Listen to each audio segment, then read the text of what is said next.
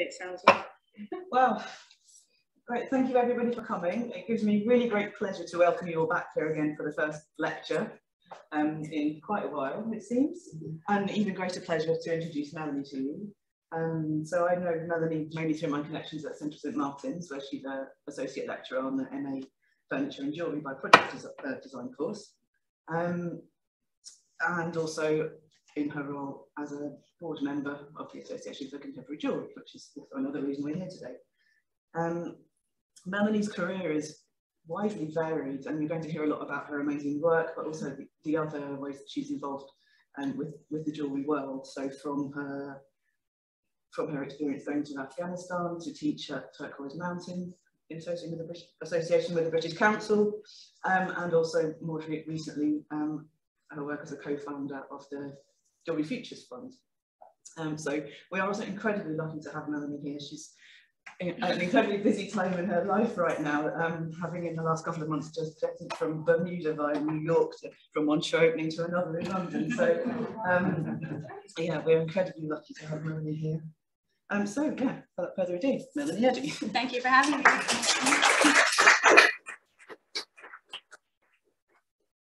Thank you for having me, and a big thank you to Anna for encouraging me to do this talk. It's something we've talked about for some time, and finally kind of we're doing it.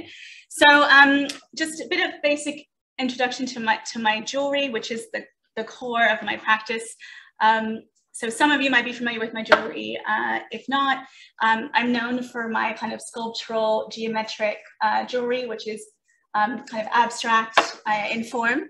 And I work across a number of materials, precious metals predominantly, both gem set and just sculptural pieces.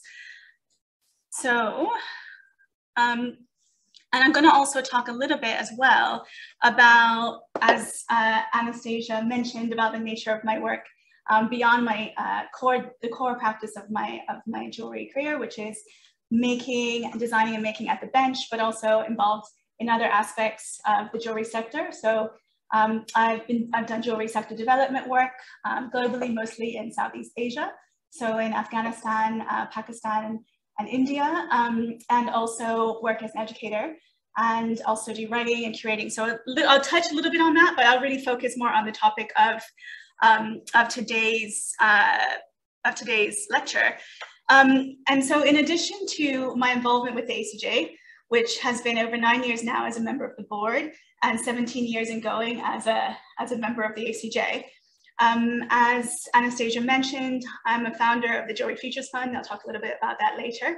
I've been involved for a year, since June, with the Crafts Council Global Majority Steering Group. And there'll be more coming out about some of the initiatives the Crafts Council are doing around inclusion and diversity within the craft sector.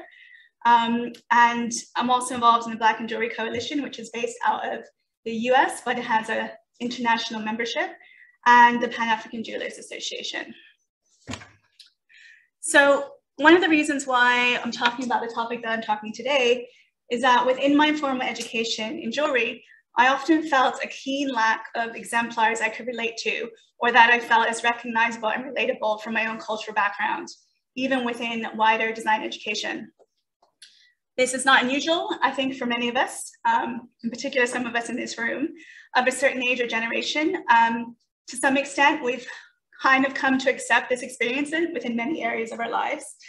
But in truth, I've come to feel passionately that it's important that students feel represented through the exemplars discussed with them. And not only them, but also with their peers from within dominant culture within their places of learning. So I feel that all students should be supported in their learning by a true diversity of references and without hierarchical cultural bias. So there's a greater shift within other fields of study than necessarily within education, in design, and in particular jewelry, and I'm hopeful we will catch up. So just a quick recap of some of the wider work that I won't really get time to discuss that much in this lecture, but there's some indications here of some of the writing I've been involved in, exhibition curation, installation. Got Richard here from the V&A, and I was involved in the Pearl exhibition back in 2013 in installing that exhibition alongside a team from conservation and curation. So as a disclaimer and a warning, and I also mentioned the teaching roles both within higher education and also more widely in programs that are available to the community, both within arts comm courses, like through courses like CSM that might run short courses, but also through short kind of master courses and weekend engagement courses that are open to the wider public. So this was a program I did through the National Gallery that was to do with looking at rendering and looking at learning to paint through a very traditional style of jewelry illustration, which involves gouache and watercolors. So a disclaimer that as part of the context of this talk, I will be discussing in brief the transatlantic slave trade and some artistic movements and traditions that may be triggering for some with lived experiences of racism stemming from colonial practices and its resultant ideologies. I have tried to limit this content to that which is relevant and contextual, but this is a notice that I will be addressing some of these truths as part of the topics discussed. If you need to excuse yourself or take a break from the proceedings of this talk at times, or if you are listening to a recording and you need to mute or avoid part of the proceeding, please do whatever is needed for your own personal well-being. The slide headings will cue the topics to be discussed.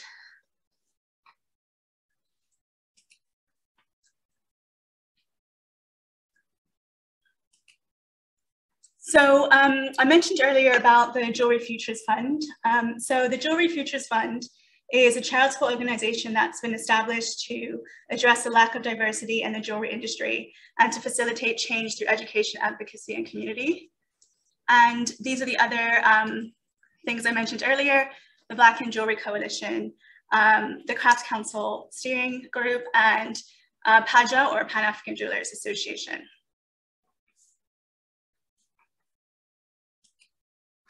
So I am from Bermuda. So for those of you who are unaware, as a Bermudian, I am British by birth, as all Bermudians are in Bermuda. Bermuda is self-governing British overseas territory. I'm also a dual national, as I also hold New Zealand citizenship through my father. Bermuda is very small, 21 square miles. It is a little tiny dot here in the middle of the Atlantic Ocean. So we have, as I said, it's very small, both geographically, but also in terms of population. We have a resident population of just under 64,000 people.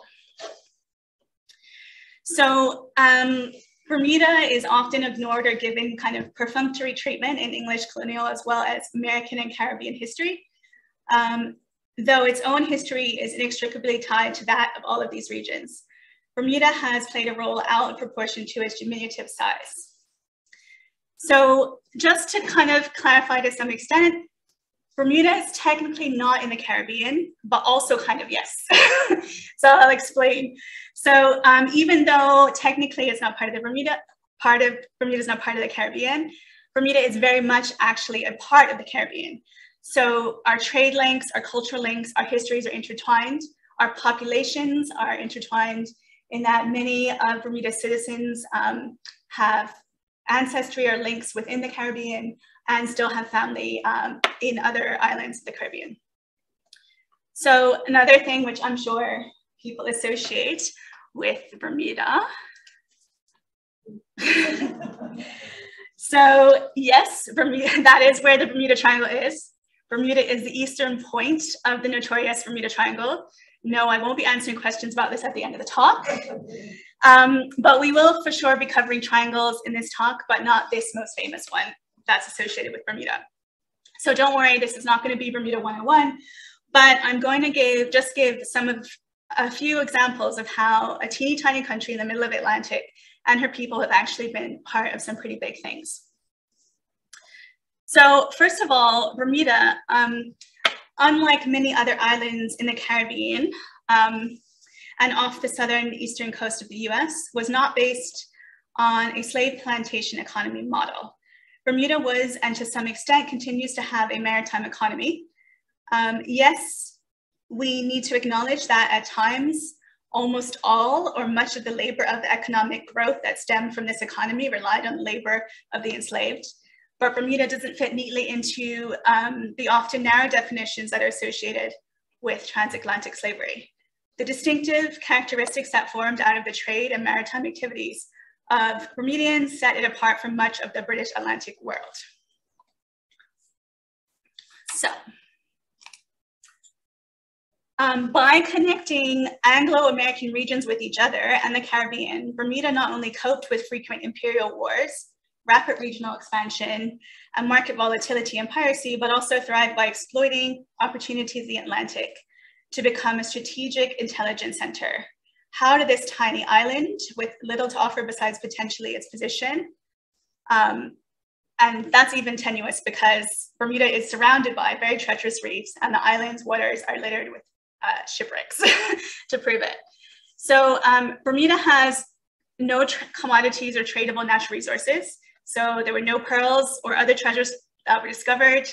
And this, what we think of as an island, is actually in fact an archipelago of 181 islands. So it was not suitable for any type of mass agriculture. So enter the Bermuda sloop and the Bermuda rig, which is the design of the sails. So basically, in short, the Bermuda sloop and the Bermuda rig, which was a single-masted yacht or a ship, instigated a move from quadrilateral sails to triangular sails. And this was the basis of all modern sailing yachts. So Bermuda's most wide-reaching contribution to the nautical world was a very well-designed triangle, a triangular sail to be exact. So Bermuda's shipping and shipbuilding industry integrated the new and the old world. It integrated British American shipping and commerce as a whole, and the island became an almost invisible central hub of intercolonial commerce and communication. So this may seem like a segue or a digression, but I will come back to this later because it is important for context. So my background and my work in jewelry, both as a jeweler, but also my wider work as an educator and within the jewelry sector, are known to many of you in the audience, and maybe you've also seen about it if you've followed me or come to any of the other talks I've been involved in online. But less known is that my undergraduate was a BA in English and International Comparative Studies. So a lot of my focus of undergraduate study had a global and transnational focus, and international and comparative studies programs focus on challenging dominant approaches. I had a particular focus on post-colonial literature, international development, and Indigenous studies. So, coming to decolonization of the curriculum.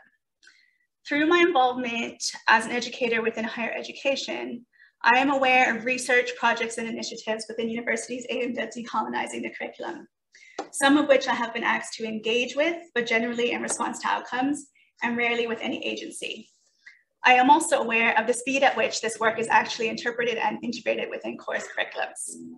There is a tendency for this work to become siloed, so once it is undertaken, it is not always applied, and definitely not always easily accessible or transparent throughout the hierarchy of institutions.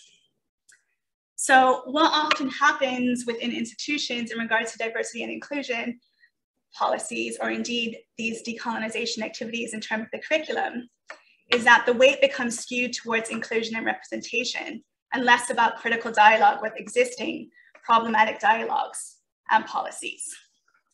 So for effective change, one cannot happen without the other. We need a holistic approach. So tonight, as opposed to just speaking about my own work, I thought it would be nice to broaden the discussion to include other contemporary jewelry designers with a modernist approach. I have selected a handful of jewelers, makers, and designers to cover the spectrum of modernist approaches within their jewelry practices. From the Art Deco echoes of the work of Satta and Matturi, through to brutalist and Afrofuturist approaches of Simone Webster and Ron Anderson of 10,000 Things. The work of Art Smith and Jacqueline Rabun will lead the charge.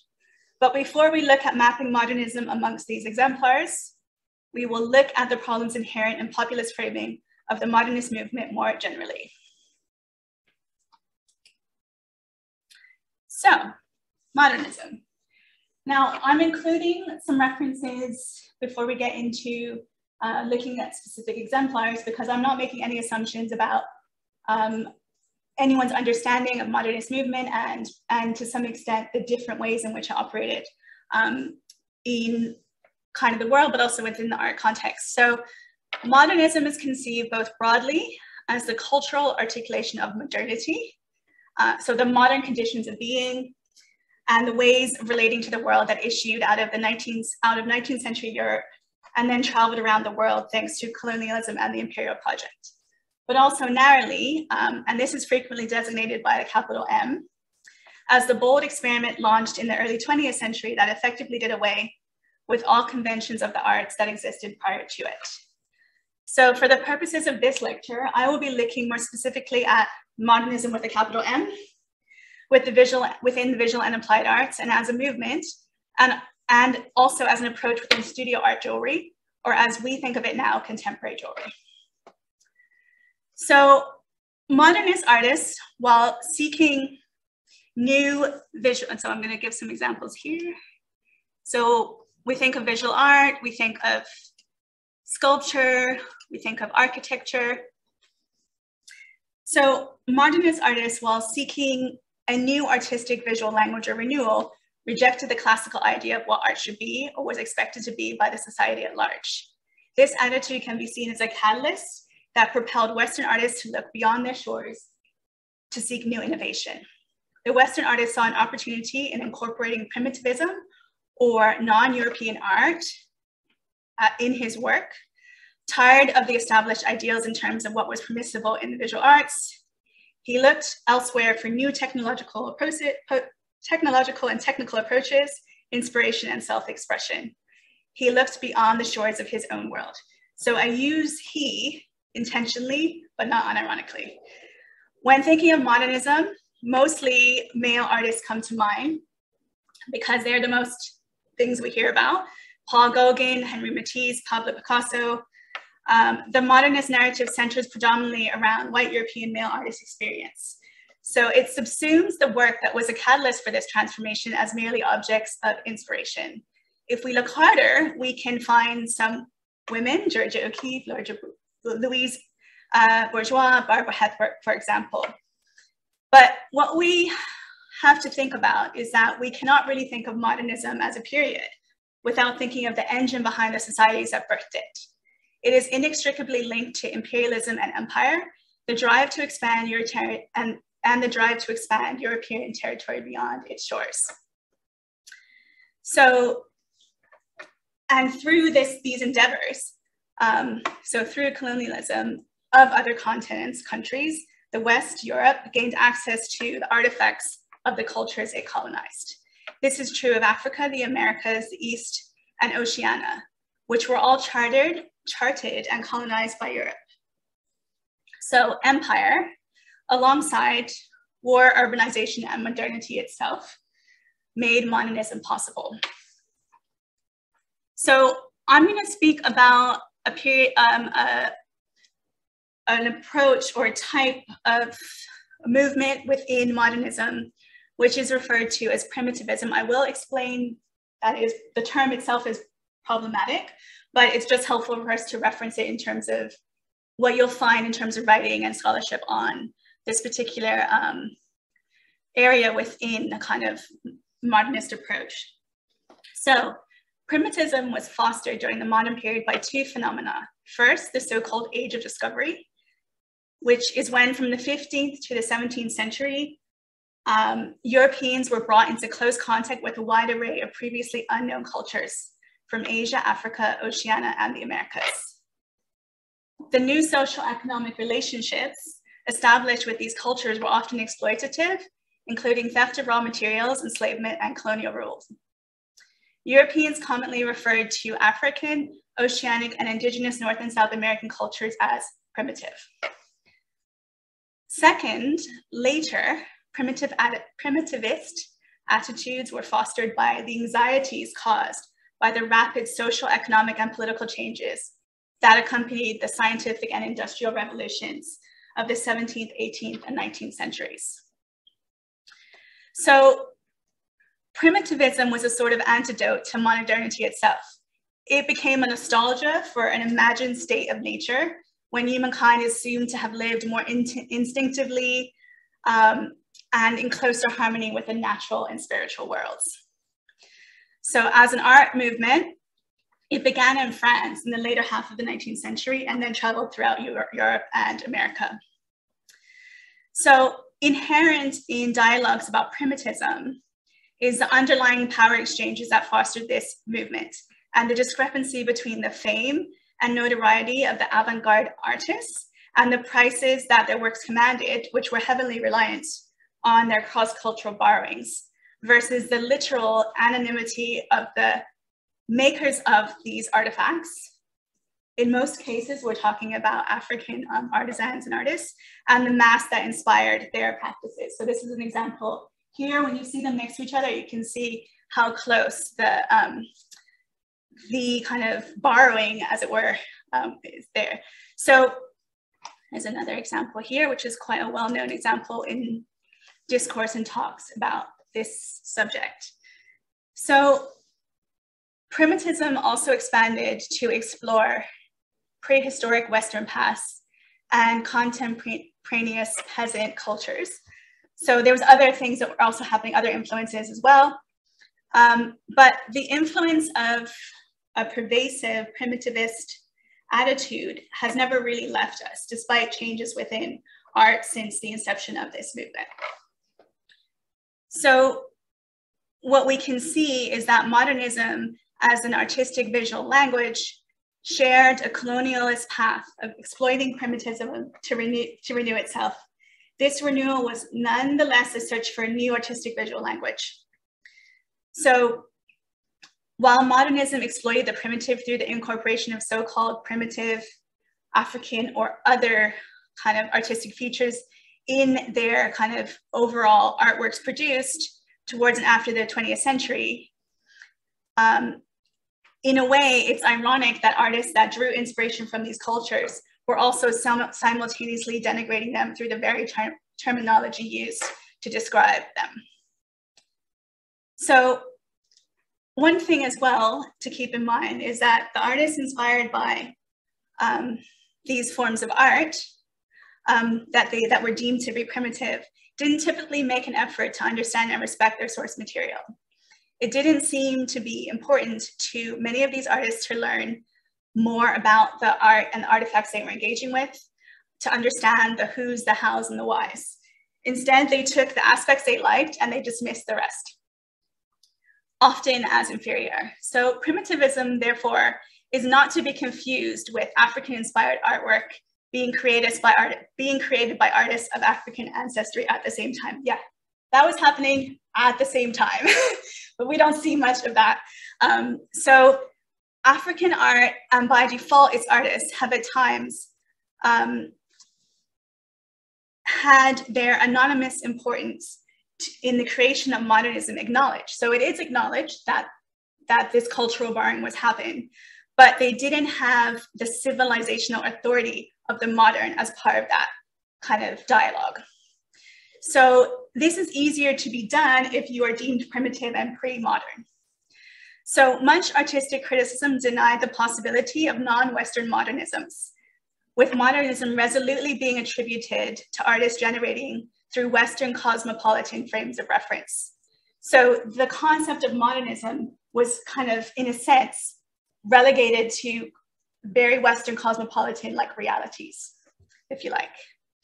So to kind of support this, this idea, or this kind of, not necessarily theory, but this kind of understanding, colonial education was reinforcing this, because local artistic practices were either being suppressed or they were being relegated or contained to rudimentary definitions and categorizations within craft and folk art practices. So now this became an issue because any artist or local artist who was deviating from traditional approaches often fell into a chasm. So their work was not authentic enough to be part of the local historical canon, but it was not sophisticated enough due to the use of certain culturally relevant techniques or approaches to have a contemporary relevance outside of the local context and to achieve the status of modern art. So in general, in this singular monocultural narrative, unless it was relevant for consumption by Western artists as research or inspiration, there was a general tendency to dismiss work from the margins, right? So it became very centralized around cosmopolitan areas and around kind of Eurocentric art movements. So, sorry, catch my thing. So any art that was produced in a recognizably modernist style during the 20th century by formerly colonized and indigenous peoples was systematically sidelined and to some extent has continued to be regarded as belated or provincial. So scope within modernism has been limited, like I said, to the modernist artists that arose within the so-called intellectual and networked spheres of Europe and the Americas. So what is happening now is that there is a renewed interest in redefining the scope and aims of modernism, so-called new modernist studies. So as scholars from the margins of the field have interrogated modernism's Eurocentric bias and questioned whether its original terms of analysis are adequate to take into consideration the complexities of a modernism that was in practice conceived and mobilized more globally. So there is this questioning of, and this is not just within modernism, but more generally, this idea of a linear kind of approach or a center-periphery model in terms of how it's been, how it is understood, where things traveled from Europe to the margins, or traveled from Europe to the colonies, or things traveled from the center, which was Europe, outwards. So this is being questioned. So the conventional tale of modernist movements dissemination from Europe to the rest of the world,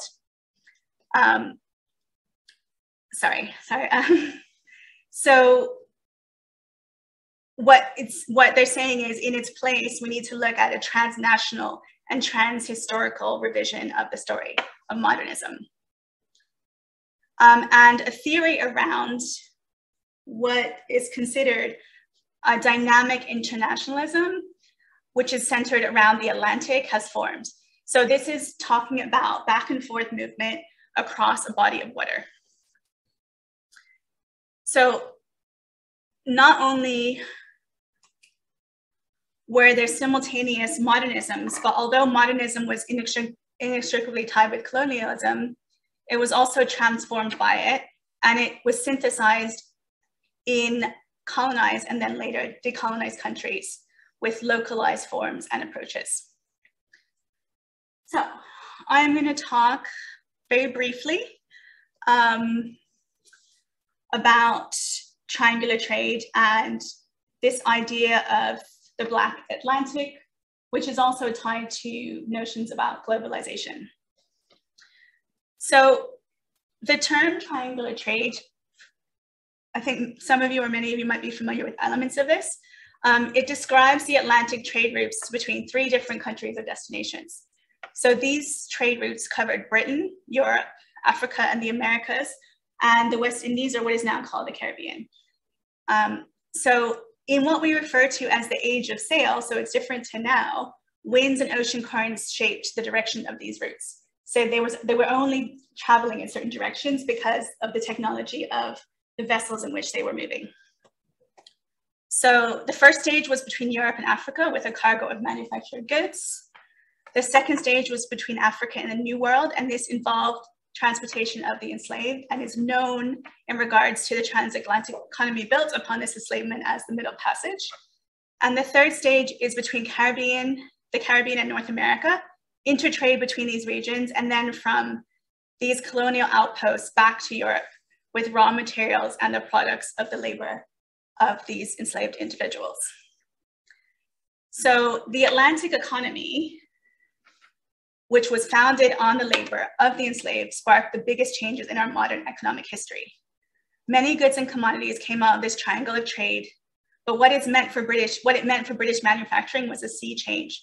Cotton production fueled the Industrial Revolution and became Britain's greatest export industry.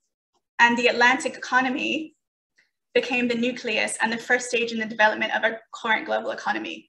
It is the basis of the major economies of America and Western Europe.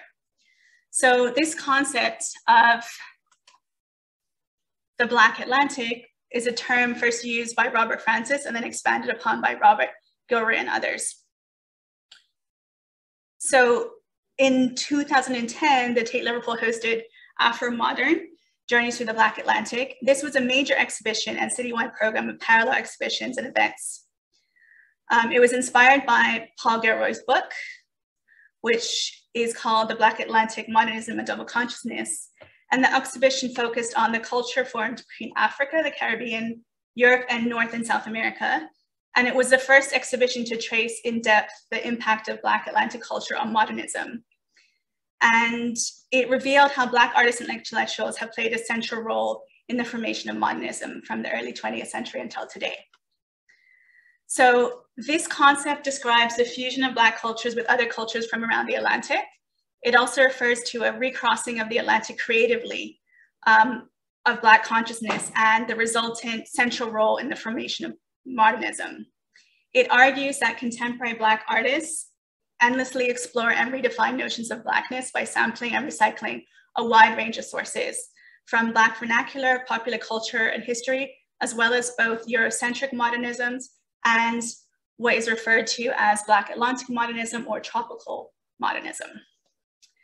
So a defining characteristic of Black Atlantic culture relates to what W.E. Du Bois refers to as double consciousness. So that is about existing both within and also outside of dominant culture. So I have some examples here. Some art. This is art from earlier on, like the 20th century, but also, more contemporaneously, with a piece that was exhibited earlier this year at Christie's in New York. So one can argue that Black culture and the art and aesthetic styles of Africa and its diaspora are still shaping society from musical genres and fashion to the arts, and that Black modernism is the expression of intersectional interactions of Black people across geographies, from homelands to cosmopolitan spaces. And now, some of you probably like, when we're getting to the jewelry. So modernist jewelry. So to come back to modernism in jewelry, it was during this period that artists such as Man Ray, Salvador Dali, and Georges Braque began to delve into the world of jewelry in a move that would reconcile fine art with the applied art of jewelry design. In turn, this would lead to a revival of individual craftsmanship and the reemergence of the artisan jeweler during the 1950s and 60s. So in the wake of the Second World War, a vastly changed society emerged, one which was fast-paced, defiantly opposed to many of the traditional aspects of pre-war life. Individuality was prized, thereby granting jewelers the creative freedom to experiment with shape, form, and texture. Technological advancements and the dawn of space exploration led to futuristic designs appearing in jewelry and across the wider decorative arts, further reinforcing the vogue for unusual gemstone combinations and unconventional forms. Defined by its originality of design, modernist jewelry was born out of a newly found freedom of expression that was thriving in this period. So modernist jewelers sought to move away from traditional jewelry design, drawing inspiration from burgeoning artistic movements, and in many cases, prioritizing the visual impact and craftsmanship of the piece over the wealth of materials used to create it. So modernist jewelers felt they had more in common with painters, sculptors, and other modern artists of the day, and their ambitious goal was to create one-of-a-kind works of art that people would wear. So purity of line, modernist principles within jewelry are purity of line and form, rejection of surface ornamentation, the influence of mathematics and primitivism comes back, all found a home within this new jewelry. So it was characterized by strong geometric forms, emphasizing angles and lines, abstract compositions, and a linear vocabulary. So later we saw more shapely forms creep in with curves, curls, and spirals, and a rediscovery of the Art Deco style. But modernism within jewelry was not all about abstraction and clean lines. Also within modernism are the Dada and Surrealist movements, and Dadaism and Surrealism provided a counterbalance to kind of other forms of modernism that were more kind of, what's the word? Like I guess had more restrictions to them. And contemporary jewelry was also shaped by this as well. So,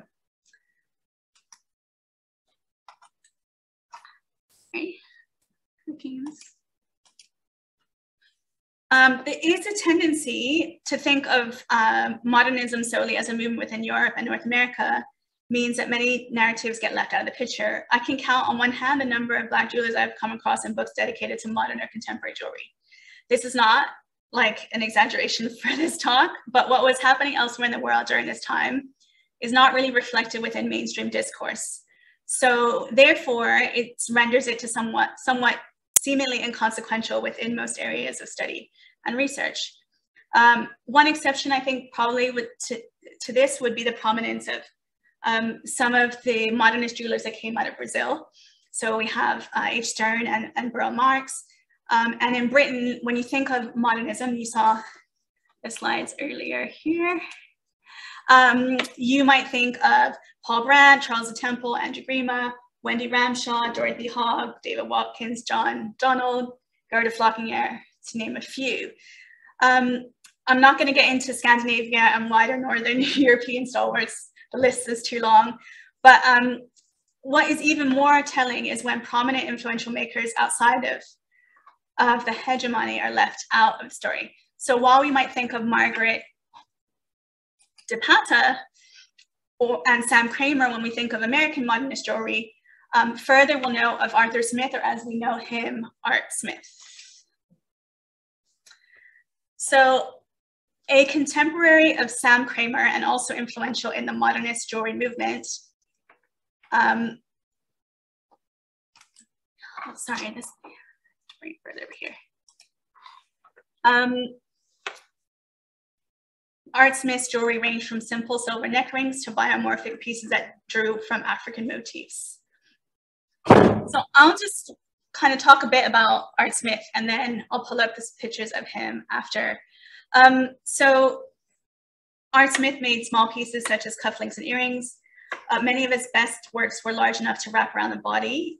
Human form was kind of an important part of kind of the backdrop for his creations, in a sense that he saw them as working with the body, and he created them so that they became a sculpture once worn.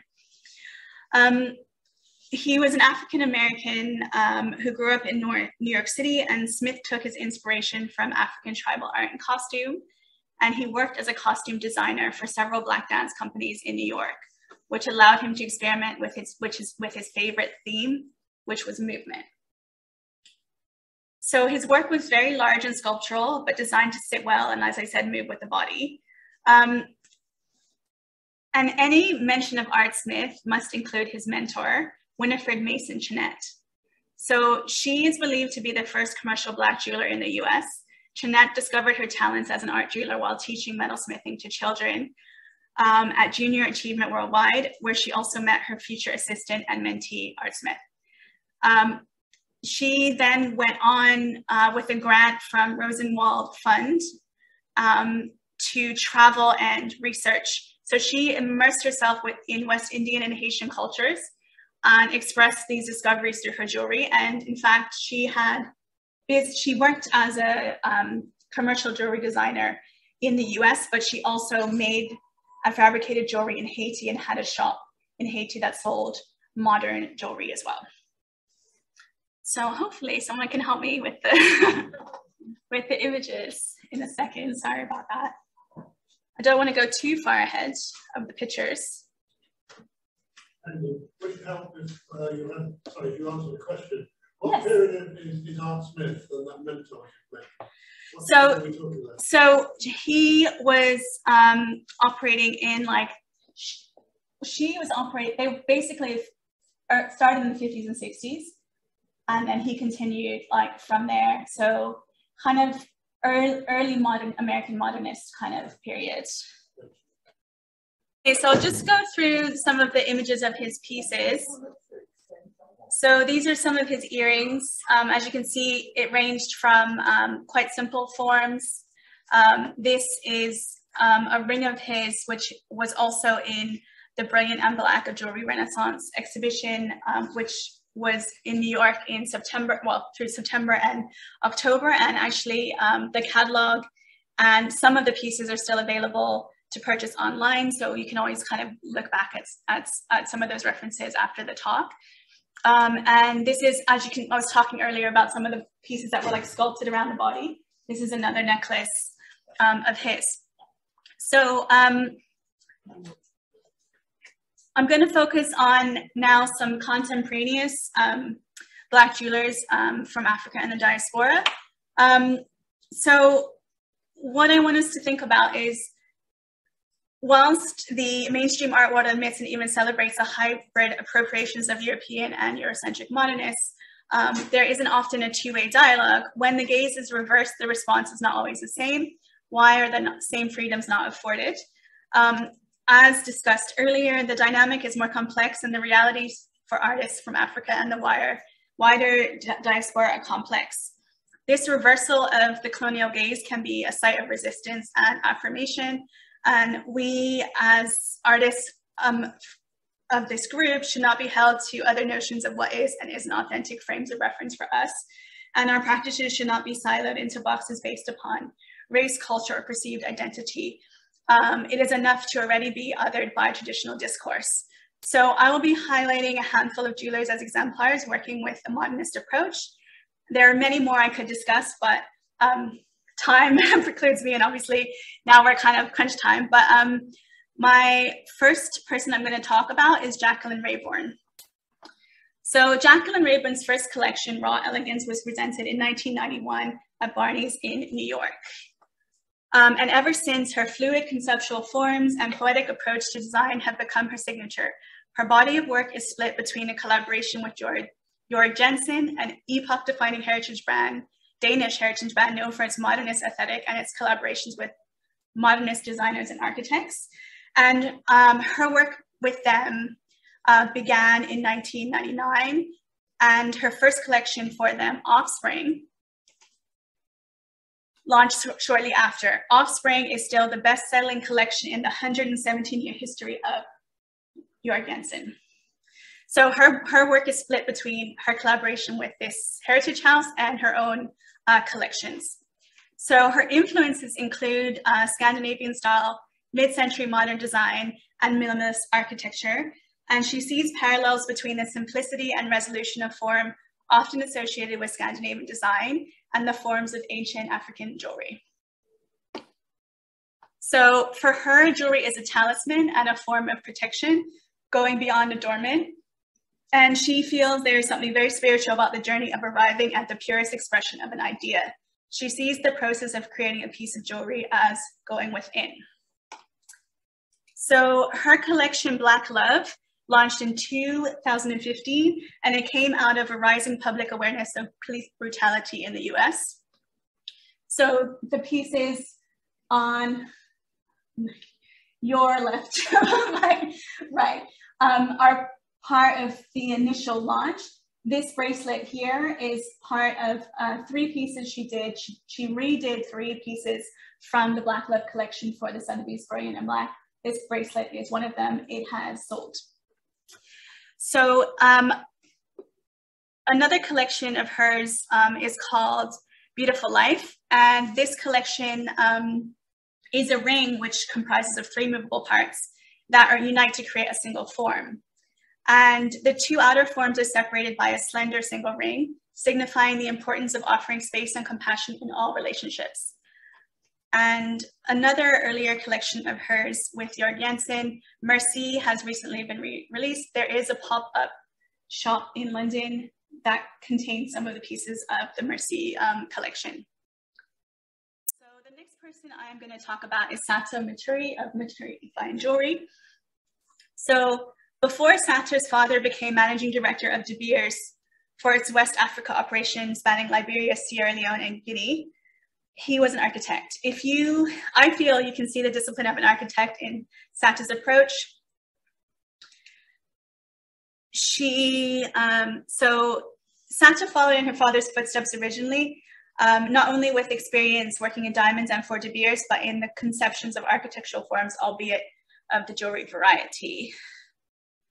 Her work is characterized as African imagining of the Art Deco, interpreting European Art Deco motifs via an African gaze and symbology. So these earrings here on this side here can often be seen gracing the lobes of Rihanna, and her most recent collection, this is one example of some of the pieces from Whispers of Moreau, is an exploration of the rich history of ancient Egypt and the greater Upper Nile, not the gilded land of the pharaohs that has so often been plundered for inspiration, but the Nubian dynasty and its stories of female power, resilience, and loss of opulence. Another one of her earrings is currently in the Force of Nature exhibition at the Elisabetta Cipriani Gallery. They are called Kandak earrings, and I'm particularly drawn to the geometry of these earrings myself, being a fan of triangles, but I'll come to that later. Simone Brewster is an artist and designer known across a number of mediums: large-scale sculptural, furniture, object to art, painting, and jewelry. Her fascination with making and her memories of the workshop are what took her back into education from her work in architecture. Jewelry came to her swiftly upon graduating from the RCA with an MA in design products, first in wood and then in precious metals, with both sculpture and architectural. So she has a wider practice. I'm worried about time, so I'm not going to go into some of the painting and furniture things, but just going to explain that her furniture draws on African sculpture and primitivism and cubism, and the functional sculptural pieces that deconstruct the Black female body. Just see if I have some of her jewelry. So I'm kind of going to skip a little bit about the furniture, but basically her work seeks to reclaim identity suppressed by colonialism and appropriated by early 20th century artists. She sees this work as a living in the gaps that history has left open, a lack of objects from her perspective that are in the space from her perspective. So that of a Black female, a view from a voice of a Londoner with Caribbean parents who has grown up in a multicultural society. So next I'm going to come to Ron Anderson. Ron Anderson of 10,000 Things. So Ron works with David Rees as a partnership. But Ron himself has been making jewelry for over 30 years, and he began collaborating with David Rees in 1990, and together they founded the jewelry line 10,000 Things. Their stated goal has always been to revel in the beauty of the natural elements they use, not to overwhelm with metal, which is why many of the pieces look naked and unadorned. It is entirely intentional. They work on things together, but also individually. So the pieces that I've included here are pieces that Ron has worked on individually, with the exception of one piece, which I'll explain about later. And they highlight his minimalistic approach. So one of Ron's overriding themes and preoccupations was movement. Even with the simplest earring, he makes a concentrated effort within fabrication of the elements to encourage this movement. So these chandelier earrings, so this one here, the metal one, is kind of the initial one that launched a series of chandelier earrings. And these larger, now these are very large scale. They're about this big. They were also in brilliant and black at Sotheby's, and they sold very quickly when the show opened. But I wanted to also talk about a couple of other projects that 10,000 Things is working on. So this is a ring that was a collaborative effort between Ron and David, and also with gem cutters in Jaipur in India. So they worked on it together. But in terms of collaborations, they have recently launched some jewelry as part of the Metropolitan Museum of Art's exhibition Before Yesterday We Could Fly, an Afro-Futurist period room. So this exhibition relates to Seneca Village. So some people might have heard of Seneca Village, but just to explain what Seneca Village was. Seneca Village was a 19th century community of predominantly Black landowners and tenants. It was in what is now Central Park. It was a site of opportunity, ownership, freedom, and prosperity. And in 1857, the city of New York seized the land, displacing the residents to make way for Central Park. Prior to this displacement was the earlier wholesale displacement of the Lenape people from their ancestral land. So this exhibition is powered by Afrofuturism, and it imagines what might have happened had the village been able to thrive into the present and beyond. And even though it's a period room like other period rooms within the Met, this room rejects the notion of one historical period and embraces the African diasporic belief that the past, present, and future are interconnected. I've just included 2 examples of some of the pieces that Ron and David have been working on as part of this exhibition, and also artifacts that are available for purchase around that. So I'm going to talk a bit about the trajectory of my work and inspirations. So I think of my work as a practice, much as a sculptor would think of their work. I just happen to be working with precious materials and designing sculptural pieces for the body. Much of my work is informed by our relationship to architecture, how we inhabit architectural spaces, and how they transform our environments, both in the rural and urban landscapes. And I have a particular focus on how geometry is used explicitly in the creation of sacred spaces to foster a sense of solace, peace, and spiritual experience. So this focus stems from my interest in the function of jewelry beyond adornment, and thus my pieces work towards creating experiences for the wearer and the viewer in regards to how we engage and respond to sculptural forms on the body.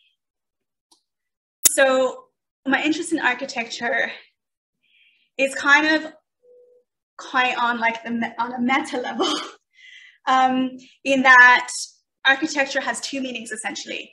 It can be about the art and practice of designing and constructing buildings, but it also refers to a carefully designed structure of something. Jewelry is intimate architecture, the design of structures for the body. And that's kind of the modus operandi that I operate from. But my work more widely also engages with other senses of place, and in particular, memories of experiences of places and interactions. So for me, geometry is really the key. It's a key in a practical sense in how I create forms, but also a key in the wider sense of how we comprehend this vast world around us. So when you think of the term geometry, essentially it was about the measurement of the earth. It was about measuring the land.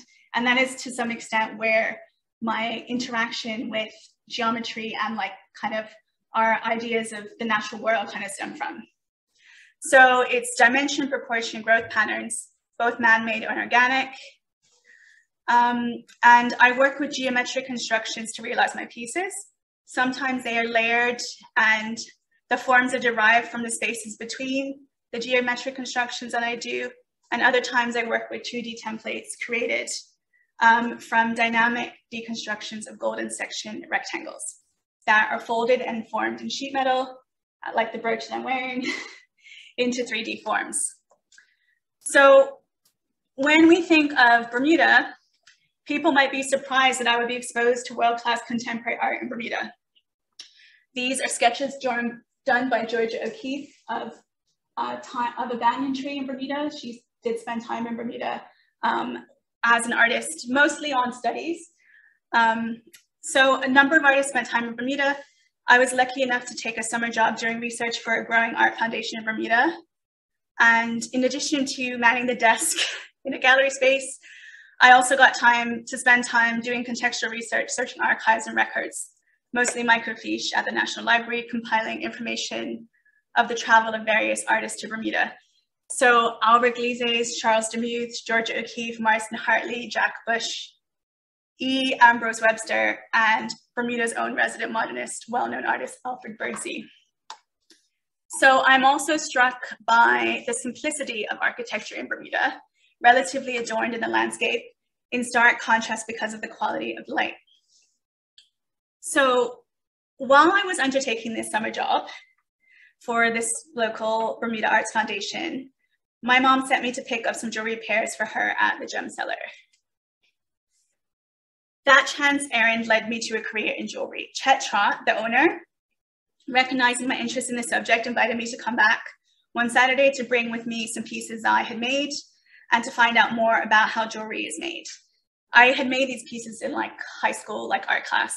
So I ended up working there Saturdays that summer. And then after that, summers and holidays while studying at university in Canada. So just before my final year of university, the penny dropped and I realized I wanted to work in jewelry. I completed my degree, as I mentioned earlier, in English and comparative studies, and then came back to Bermuda to work in jewelry.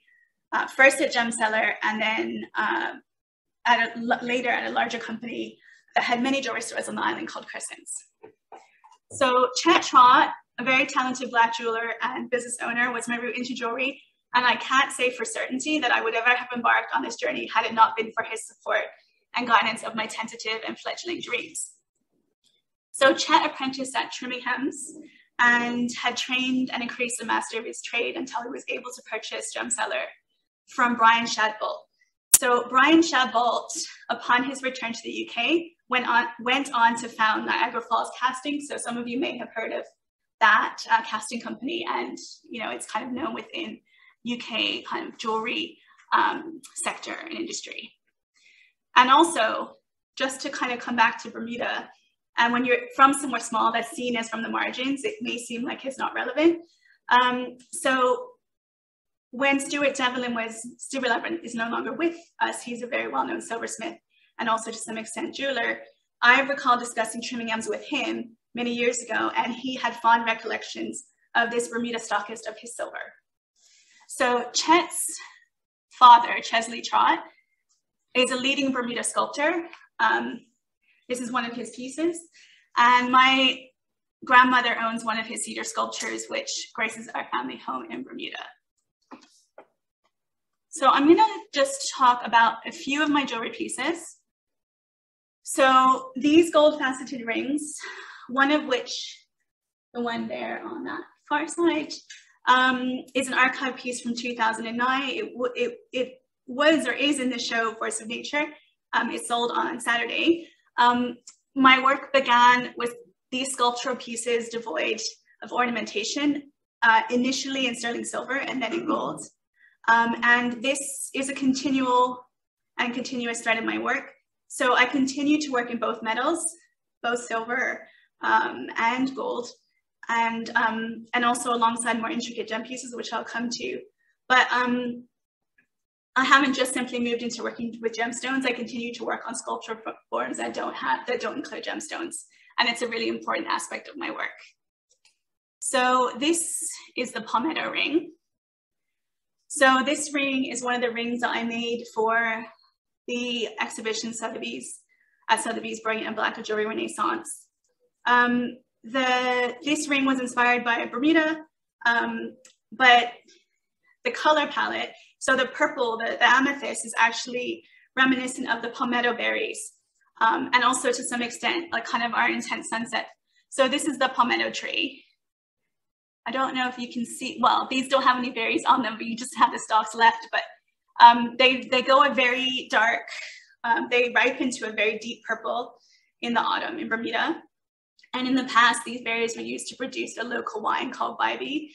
And Sabal Bermudiana, which is the name for this tree, is the Bermuda palmetto. So this was an invaluable source of food, wine, rope, roof thatch, and household goods to 17th century settlers in Bermuda. Its leaves were central to the 18th century plaiting and hat-making industry. It's now an endangered species in Bermuda. and forests of the Bermuda palmetto once occurred widely in Bermuda and for thousands of years. We now have small patches of palmetto forest that can still be found on nature reserves on the island. So these earrings are the Bermudiana earrings.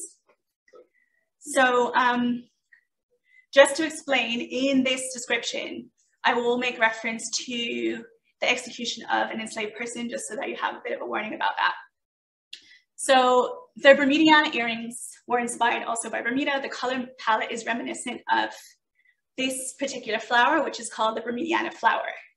So this flower is a small member of the iris family, and the Bermudiana flower blooms in the spring and is endemic to the island. It's Bermuda's national flower.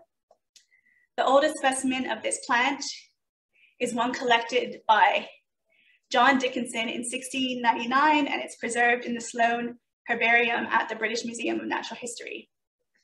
So the Bermudiana flower is inextricably linked with the story of Sarah Bassett, or as she is known in Bermuda, Sally Bassett. So Sally Bassett was an enslaved woman who was burned at the stake in 1730 by the government of the Bermuda for allegedly attempting to poison her granddaughters, enslavers. So she, in a sense, is kind of like a folk hero, I would say, in Bermuda, but also more widely in the Caribbean. So, and basically there was an account from this event, which was recounted in the paper, and that spread throughout the Caribbean. So as she was brought to the stake, where she commented to the people who were rushing to view or witness her execution, and she said, "There's no use you hurrying, folks, there'll be no fun till I get there." Her words were immortalized in the local paper, which was very rare for someone who was enslaved. And as a consequence, word of her execution and her comments made its way to the Bahamas and other colonial islands, which subsequently experienced insurrections after this kind of news had traveled. They had taken inspiration from Sally Bassett's unbothered attitude, and she became a folk hero and an unwitting catalyst for revolution. So Sally declared her innocence until the very end. Later, when Sally's ashes were to be removed, a purple-blue iris, the Bermudiana flower, was observed to be growing in their midst. The flower blooms are all around Bermuda every spring, and some legends persist that the flower is a sign of her innocence. So it's very tied in with Bermuda culture, the flower, and also the story of Sally Bassett. So just gonna one more piece. So these are Trinity. These bangles are called Trinity. They were a set of bangles I also made for Sotheby's Brilliant and Black. For me, the sound of bangles jingling is always associated with my grandmother, or I call her Nana, Myrtle Ednis. So, sometimes, she's always had a silver stack of them up her arm. It's a picture of her here. So sometimes more, sometimes less, and she is 107, she still wears her bangles. So bangles were some of my first pieces of jewelry. The custom in Bermuda, like much of the Caribbean, of giving them as gifts to small children meant that I received them from family and godparents as a child. I still have many of those first bangles. When I set off from Bermuda to study in Canada, I had my bangles with me. Both those I had been given over the years as gifts, but also a pair my Nana had taken off and given to accompany me. So 2 of these bangles were first designed at my MA degree show at Central St. Martin's 14 years ago, and they were joined by a newly designed and created bangle to form this trinity. So when you work in an abstract way, people may not immediately see your heritage or culture as inherent in your approach. Initially, outside of discussing the processes by which I realized the forms of my jewelry and the inspirations behind these systems I have developed, I have to some extent kept quiet about my wider inspirations. As I grow in age and experience, I've gained the confidence to share more about the origins of the ideas and the wider inspirations that drive these developments. So, kind of coming to a conclusion. So perhaps you have seen some reoccurring themes and words in this lecture. I hope you'll take some time to reflect on some of the concepts and core approaches within the work discussed, alongside some of the context I provided earlier in this talk, on modernism, primitivism, the triangular trade, and the Black Atlantic. If you do, you will see the ways in which a modernist approach is applied in the work of the jewelry artists I have featured and my own work. Not everything has to be explicit to be powerful and meaningful. So I'm just going to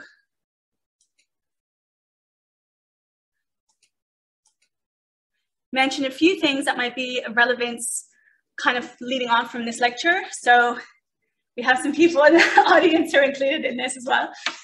So the Black Artisans is a photography project and also film project that showcases and celebrates established UK Black artisans through a traveling photography exhibition launched at the William Morris Gallery. It has toured public libraries and other community-based venues. A selection from this project of female artisans and a picture and piece of someone in this audience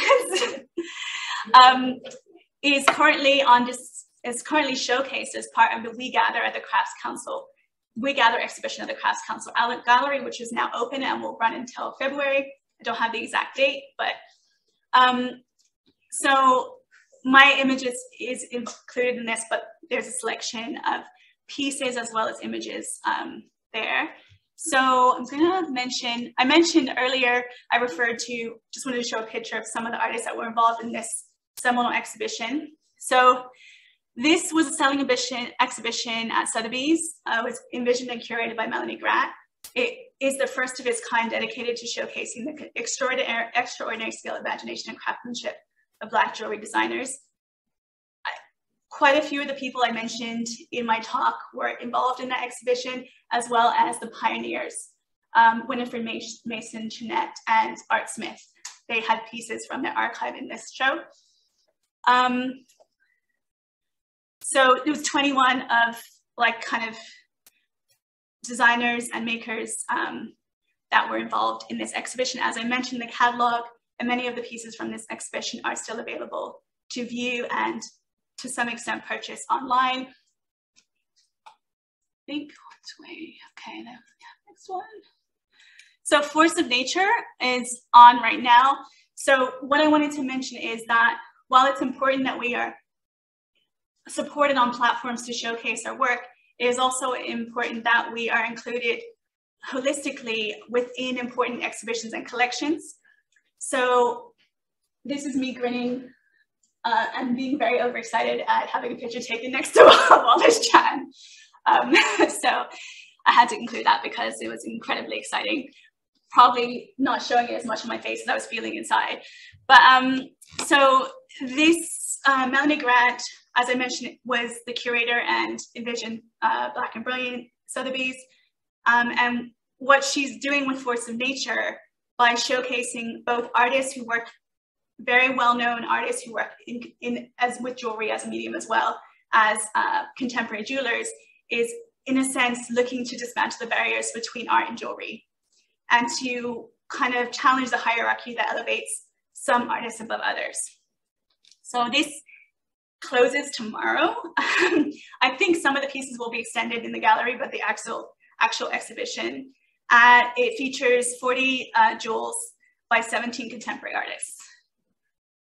I mentioned We Gather earlier, so this is until the 5th of February. This is on at the Crafts Council. So there's work on, but there's also other information about craft practices by female kind of Black craft practitioners.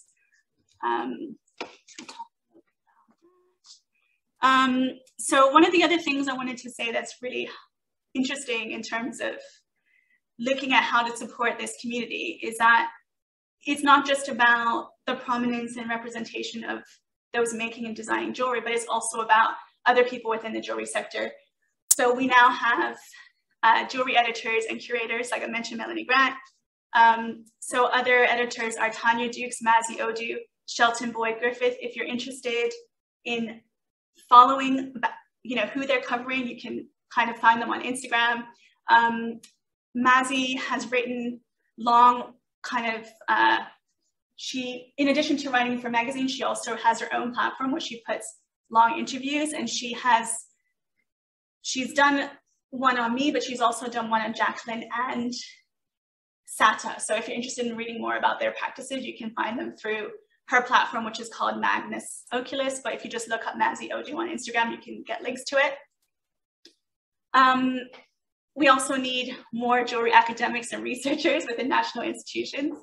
But one of the things that's really important is the recognition of Black jewelry artists while they're still living is imperative. Often they get acclaim and recognition comes posthumously. In the case of Art Smith, he didn't get as much recognition while he was still practicing as he did after. So we are seeing some changes on this front. We have Emma Foucault with work now in two prominent permanent collections, the Victoria and Albert Museum and the Goldsmiths Company collection. So change is afoot, but we need critical theory, research, and scholarship to support this paradigm shift. And that is me. So thank you for your attention.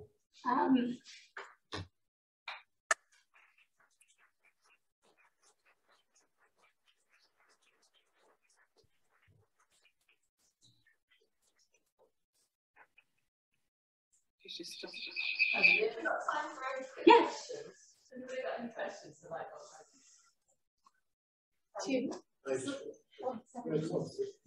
Well, you were saying that it was you didn't want to have anything that plays some artists in the others. But when I see all these exhibitions, it's always the same names. So how do you go along between selections or doing maybe an open call so that other people fit into the... Do you mean Melanie Grant or do you mean me? No. Oh. In general. Okay. You mean, well, for me, I'm not often in a position where I'm curating the exhibitions, so sometimes I'm asked to participate. I think with exhibitions, well, we're looking essentially at like a new frontier with some of these exhibitions. We've only really started having some of the exhibitions in the last 6 months or so. So to some extent, it's like kind of early days. I think initially, when people are brokering, often it's not entirely up to the person who's the curator. When people are brokering like relationships with established, like there is to some extent some negotiation. So galleries will want certain prominent names to bring in certain collectors. So they'll have to balance like who they bring in with who the galleries feel will bring in like a certain audience. So I think like initially when people are starting to make these seminal kind of exhibitions and they're trying to just get on the platforms to start with, there's a little bit of negotiation. And I think as more and more momentum is created, people will have more license and freedom to kind of include like whoever they wanted. Like I know from speaking to Melanie, she had a very limited amount of people that she had to include. For some of them, she had to include certain price points. You know, there was criteria to some extent. So yeah. That sort of maybe starts to answer my question. I mean, I've actually heard of Art Smith, but my question. Yes. Yeah. I wasn't really aware of his decade. Yeah. But I get the feeling from what you've been saying that in a way he was one of your first real modern jewelers. I mean, yeah, I would like that we know of. I think that's the thing, yeah. So sorry, the question is, yeah. I mean, how did he do it? I mean, there are a lot of stuff there that seems that he's working in base metal. Yes. Yeah. I mean, how did he get his market? I mean, was well, he selling all to well, when his location helped, he was in Greenwich. He had a studio in Greenwich Village. Okay. So he had a studio amongst other artists and contemporaries. So there was kind of like a culture, to some extent, an exchange of like people who would come to look at, you know, someone's work would then be introduced to him. But I think we also have to understand the influence of Winifred Kennett Mason, who was his mentor, because she was a commercial jewelry designer and had like agency to some extent. I think she was also able to some extent to like elevate his position and introduce him. Like she was making collections for large kind of companies.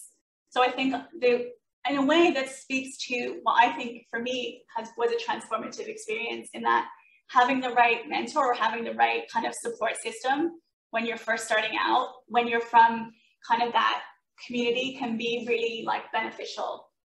for confidence building, but also in terms of helping to, it's one of the issues that people often talk about that are from these backgrounds is not having the network, not having the connections to be able to get in front of the right people or get onto the right platforms. And part of that is about, in a sense, patronage, not necessarily someone buying your work, but someone supporting you to help you to kind of get into the right galleries or get to know the right people. So she actually helped him move away from just Greenwich Village. I mean, across the States, plus... Yeah, I mean, I don't, off the top of my head, have that, but he's in like national collections in America. Like his pieces are held in museums. So, and he has a large collector base as well. Like he has collectors who collect his pieces that collect other contemporary art, jewelry. Thank you. Yeah. You mentioned Jacqueline's collaboration with George Jensen. Yeah. And it seems like a lot of these kind of modernist designers, their stuff is more sort of fringe, and I guess sort of the mainstream jewelry houses aren't really doing much, I don't know, this modernist kind of stuff. Yeah. So is a collaboration like this something you would like to do in the future, or do you know of any other people that are doing things like this? I think there's two different things in your question. One is the interactions between like more contemporary jewelry with like more commercial fine jewelry, and they don't always necessarily like kind of cross and interact like kind of effectively. You do actually have what's happening now, not so much from big design houses, but from smaller new like developments. At the moment, they're not working like in higher kind of price points, but you have like Morley. Have you heard of Morley? Who are like collaborating with kind of individual independent jewelers or designer makers. There's a new one called Cast that's launched recently. That's also doing the same thing. Cast is both of them in a way like your Jensen take over the manufacture. So essentially you are working with them as a designer and you're collaborating with them. And then that is really depending on what you want in terms of your practice, in terms of the outcome, that can really be transformative in terms of your reach. Because like most independent jewelers have a limited amount of pieces that they can make themselves. They might be subcontracting people out to help them, but they're not going to be able to make at scale. Once you kind of collaborate with someone who has access to that kind of manufacturing kind of base, then you then can like, in a way, have more global outreach. Like, I don't know, people have talked about that recently. I think Winifred Mason and Jacqueline are probably, that I can think of, the only examples of like the least Black women that have collaborated in that way. I don't know, I could be wrong. There could be some that I don't know about. But yeah, it's interesting. You do have it happen with some independent, like I'm trying to think of, like, well, she wasn't really, I guess as an artist, if you think of why can't I think of her name right now? Well, I'm thinking of Paloma Picasso and I know the name, but it's completely escaped me right now. Elsa Peretti, but they tend to not necessarily be from a jewelry specific background, but more from like a broader design, fashion, or like art background. But it would be good if we could have more of that. Yeah, definitely. I think for some of those things, depending on how you're placed, it doesn't necessarily hurt to reach out, like, and see if people would be interested, like, in that kind of thing with a small, not necessarily like taking you on as a full-time designer, but with a small, like, collection. If you had if you could position it in the right way, I think now is a time where people are probably more interested in engaging with those kinds of new voices coming in. In a sense, there's a pressure on some houses to be seen to be like working with new voices from different kinds of communities. So, did that answer your question, kind of? Yeah. Okay. Any questions? Are we working with different kinds of communities or different types of craft or? Pardon, I didn't hear the first part of that question. You mentioned that we need to see more like Picasso and Elsa Peretti and then you went on to say that about the collaboration and wanting to work with people from different types of communities. You mean companies? Yeah. Yeah. But I'm wondering if there's ever going to be any interest in different types of craft or jewellery. When you look at companies, really you have to look at what their kind of modus operandi. Like usually they have a bottom line, they have a certain amount. So it depends what you want for your practice. Like if you're working with a company, to some extent, you're going to have to go with what their outcomes are and how you engage with that.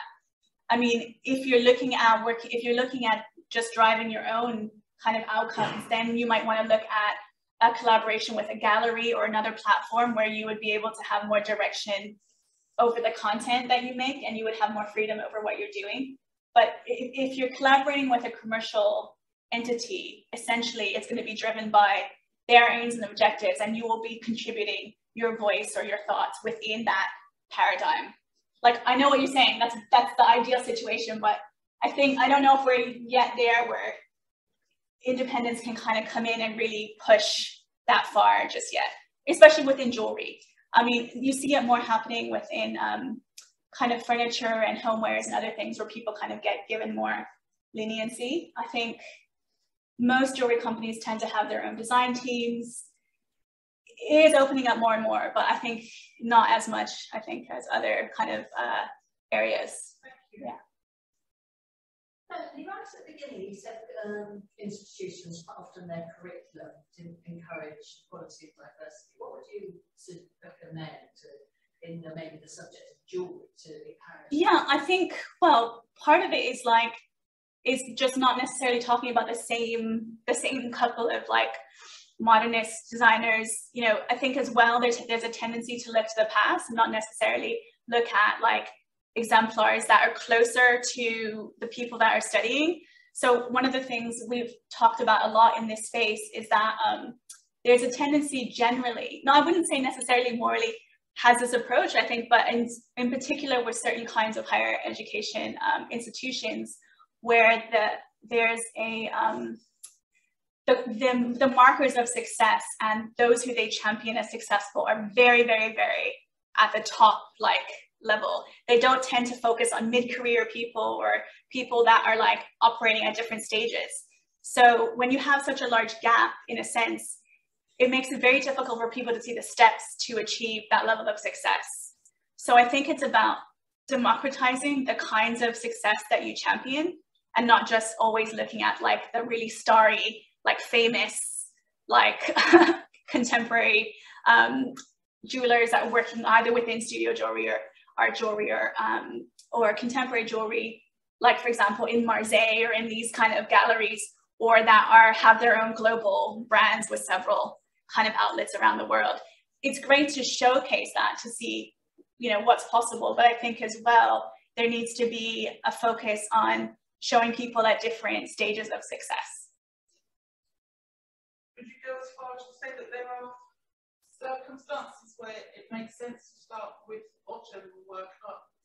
Yeah, I think there could be as well, like, you know, you could have people looking at what's happening more locally within the community. You could look at different approaches. I mean, I think what it really is about empowering people to define their own idea of success. So what is successful for that individual that's in your institution? Like, they might not want to have a global brand. Their idea of success for their jewelry practice might be something very different, and they might not see that reflected to them in the curriculum that's being presented to them. Yeah. Thanks, Melanie. I've encouraged everybody to have a look at the jewelry show in the foyer, which we've got on at the moment as well. That's some brilliant jewelry. Yeah, I saw it. Any questions, everybody? Should we put it to say we draw it to an end? Thank you very much. Thank you so much.